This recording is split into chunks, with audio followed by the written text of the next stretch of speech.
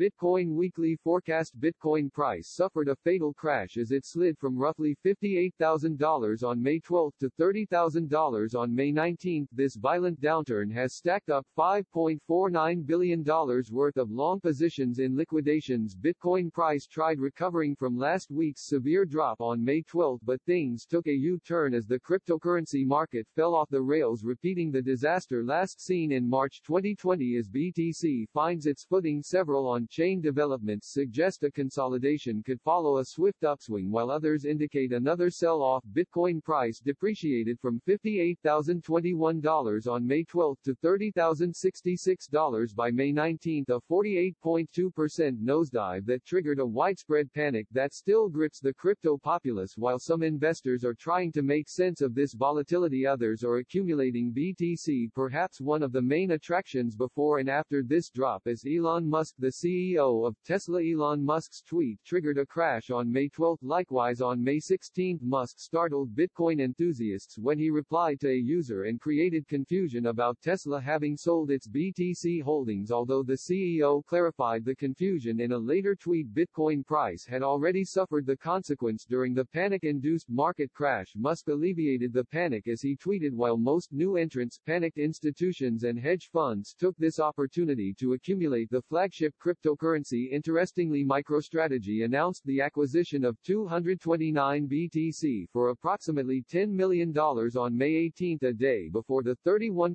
nosedive. Bitcoin is consolidating above the demand zone, extending from $37,412 to $39,727, and the 200-day simple moving average SMA at $40.0073. A bounce from this level could push BTC to the supply barrier that stretches from $43,201 to $45,872. A decisive daily candlestick close above $45,872 will signal the start of a new uptrend that could push Bitcoin price up by 17% to the 100-day SMA at $53,851. Thanks for watching.